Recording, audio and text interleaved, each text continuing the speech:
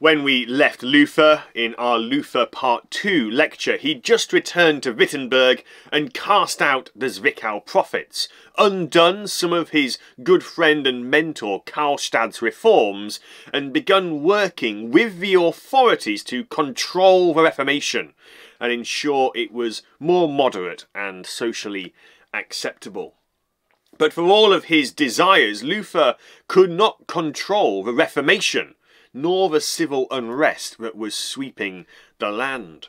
As mentioned in previous lectures looking at the root causes of the Reformation, especially the sociological upheavals of the past century and the growth of nationalism, this was a time of significant societal change and unrest in Europe.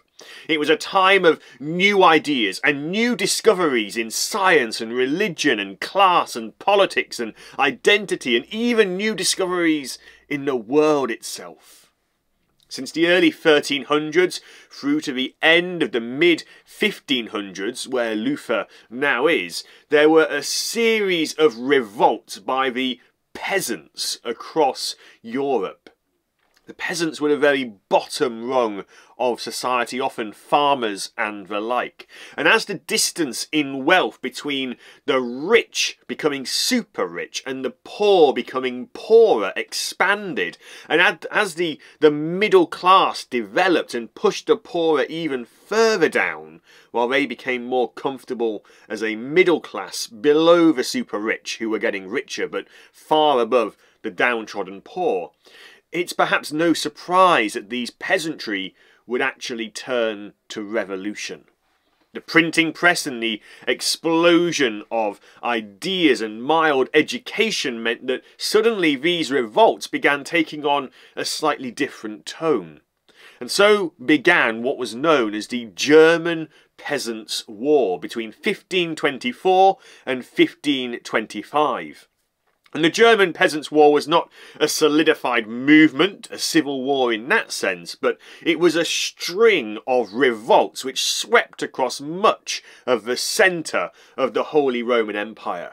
Spurred on by radical Anabaptists like Thomas Müntzer, who we'll look at another time, many in this revolt and rebellion saw their cause as a religious struggle for freedom. They thought that the great Martin Luther, the herald of the Reformation, the one who started it all, who sacrificed so much, would support them.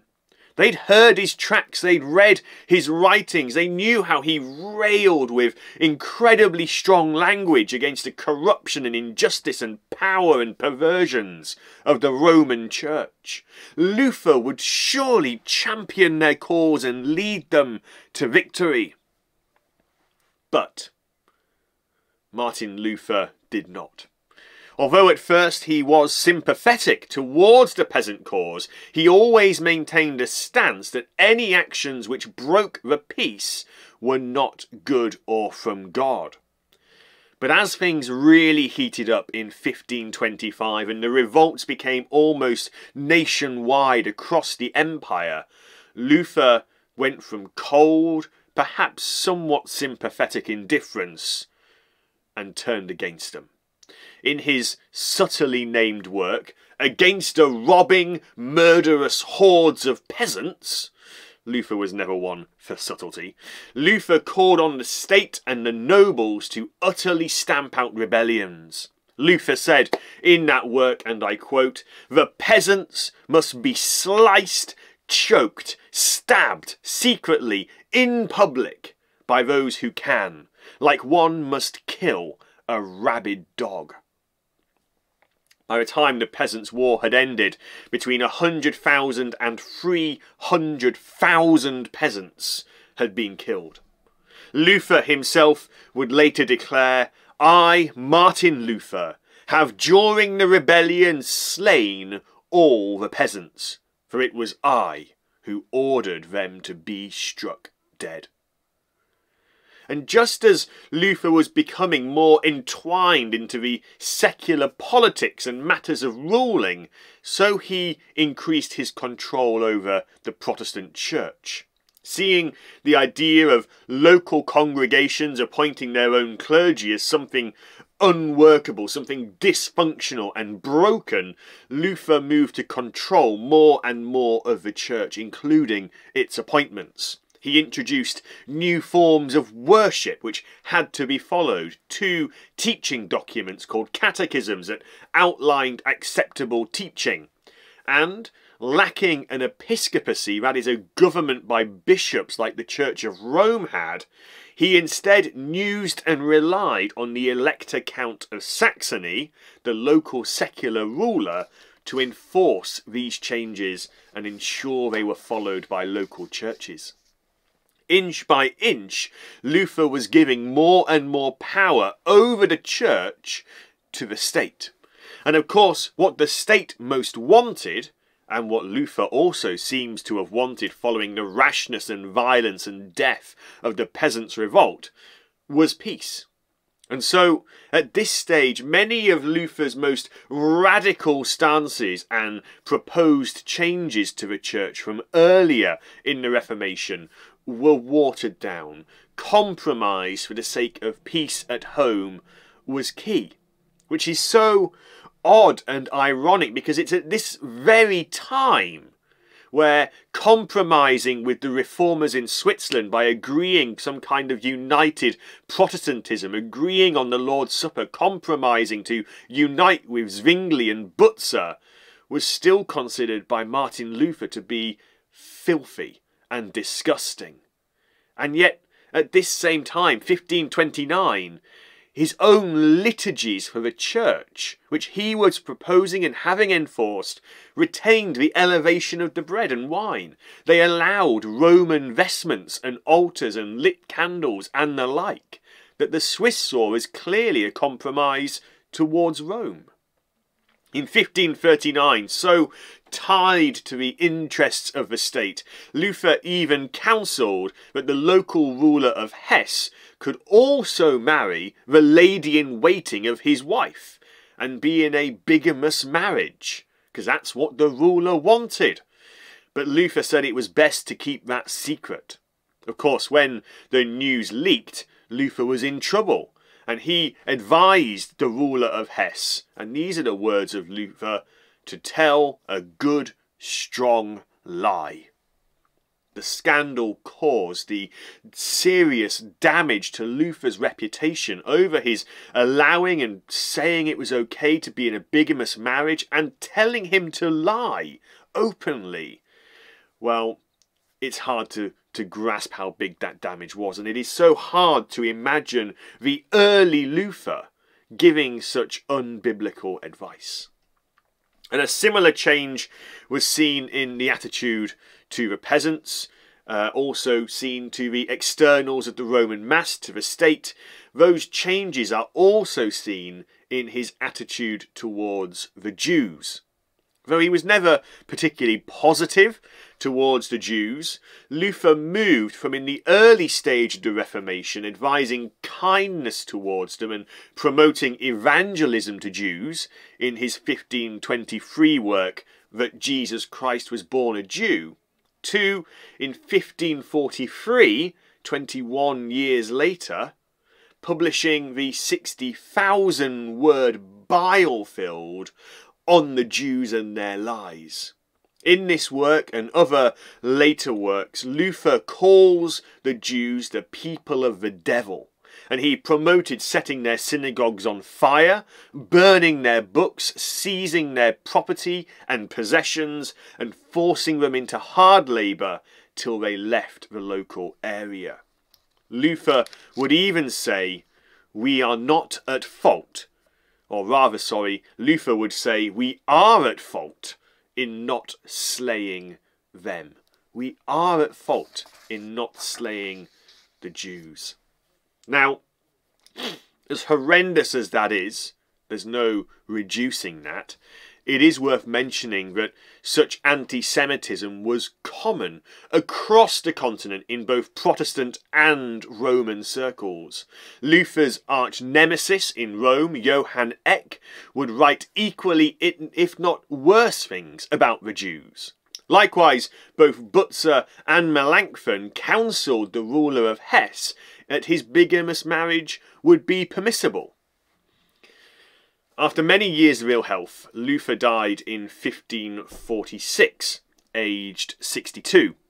And though he was the herald of the Reformation and the father who gave his name to Lutheranism, it was actually his successor and protégé, Philip Melanchthon, that had the job of systematising and organising Lutheran thinking. You see, Luther was not much of a systematizer. He was a polemicist. He was an impulsive speaker and writer who didn't care about fine details so long as the message got across. And this is why it was so tragic that John Wycliffe lived before a printing press, because he combined both the best of the fiery, impulsive Luther and the calm and collected, systematic, logical Melanchthon. As it was Melanchthon who had to pick up the pieces of Luther's often disjointed thinking and writings. Born in 1497, Melanchthon was educated as a child and influenced by the humanists who loved their Greek, which is why the young Philip, and I'm probably going to pronounce this horribly wrong, Philip Schwarzschild, which is a name that means black earth, changed his German name to the Greek name of the same meaning, Melanchthon. Studying at both Heidelberg, where he was denied a master's degree because despite his ability to do it, he was seen as too young, and at Tübingen before he was appointed professor at Greek at Wittenberg University, Melanchthon showed his skills. And it was at the age of 21 that he was appointed professor of Greek at Wittenberg University by Luther himself. Melanchthon was a strong supporter of Luther in print, but he was also ever a timid individual, lacking courage and struggling to find his voice and confidence in the presence of people who were more naturally charismatic. And so, when the Zwickau prophets came to Wittenberg during the time that Luther was hiding in Wartburg, pretending to be Junker George, Melanchthon felt out of his depth and overwhelmed by their charismatic manner, and he is the one who compelled Luther to return and take charge of things. Perhaps Melanchthon's most significant work is what is called the Augsburg Confession, based on various bits of Luther's works, but prepared and systematised and expanded by Melanchthon. This confession of faith was presented to the Diet of Augsburg in 1530. Now, the Diet of Augsburg was a gathering of key leaders of the Holy Roman Empire to discuss the threat of the Ottoman Empire, to discuss matters of state, and finally to discuss the issue of the Reformation, which had so unsettled the land. Forget not the 100 to 300,000 dead German peasants of the previous decade. And the Augsburg Confession was designed to be presented to the Diet, to the Parliament, as a kind of universal expression of the faith of the Church, something both Protestants and Romans could agree on and find some common ground. To which end, for example, it says nothing about the powers of the Pope or the role of the papacy, over which Protestants and Romans would clearly disagree. Of course, this didn't actually work out at all, and the Romanists were having none of this Augsburg Confession. The Protestant princes in the Holy Roman Empire formed the Schmalkaldic League, which required agreement with either the Augsburg Confession or the Tetrapolitan Confession of Martin Butzer in order for you to join this League of Protestants. Schmalkaldic League. I'm not great at my German pronunciations. But with this new league of powerful Protestant princes, and with a 300,000 man Ottoman army marching into Austria, Emperor Charles V and his Catholic allies largely let the Reformation rumble on and spread. And there was a period of peace that lasted till 1546, when Charles finally made peace with the King of France, who he was at war with, and with the Ottoman Empire, and he could finally turn his focus inwards towards the Protestants that he so hated. Despite having superior armed forces to the Holy Roman Emperor himself, the League lacked unity and leadership, and so it lost the war in the year 1547. But by the time it lost this war, Protestantism was too deeply ingrained in the lands. Too many people held their Protestant beliefs too deeply for military force or threat of law to possibly stamp it out. After all, many of the lawmen who would be doing the prosecuting were convinced Protestants themselves. And so a second war began in 1552 where, backed by France, who ironically were busy violently stamping out their own brand of Protestantism in their own lands, the Protestants of the Holy Roman Empire won, and they forced the Holy Roman Emperor to flee to his ancestral lands in Austria. In August 1555, the Emperor formally recognised the validity of the Augsburg Confession that Melanchthon had prepared and granted Lutheranism official status within the empire, leaving it up to the individual princes and counts to choose if their states were to be Protestant or Roman. Melanchthon himself would continue his academic career throughout this time in relative quiet after the Diet of Augsburg in 1530. He would greatly clarify the idea that to be justified in the Bible meant to be accounted just and not to be made just.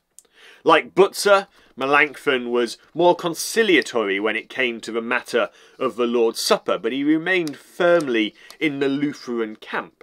Whilst on the matter of free will, human free will and predestination, he would depart from Luther's strongly deterministic views and embrace a more synergistic approach, siding with Erasmus against Luther on what is known as the bondage of the human will. Melanchthon would die in 1560. Now, Luther would speak of the relationship that he had with Melanchthon in this way. I had to fight with rabble and devils, for which reason my books are very warlike. I am the rough pioneer who must break the road. But Master Philip comes along softly and gently, sows and waters heartily, since God has richly endowed him with gifts. Theirs was a love-hate relationship, as it were, with Luther often unhappy with Melanchthon's seemingly cowardly actions, but in return Melanchthon often feeling that Luther was a humiliating bully who berated him for his useless anxieties and for being weak. Whilst Luther always took the centre stage in dramatic fashion, Melanchthon, bless him, would even write speeches and works for his friends and let them use their own name and signature on them instead of his. It was never about his glory for Melanchthon. Whilst Luther was much more mystical in his understanding of the faith and the Lord's Supper and much of the Christian life, Melanchthon was relentlessly academic and scientific and logical. And so, between the dynamic duo of Luther and Melanchthon, Lutheranism itself gained its unique flavour among the Protestant churches, which it keeps to this very day. Now, next session we will turn to consider a key part of the peasant revolts against which Luther so harshly turned, and with that the final part of the continental Protestant puzzle, as it were, the radical Reformation and the Anabaptists.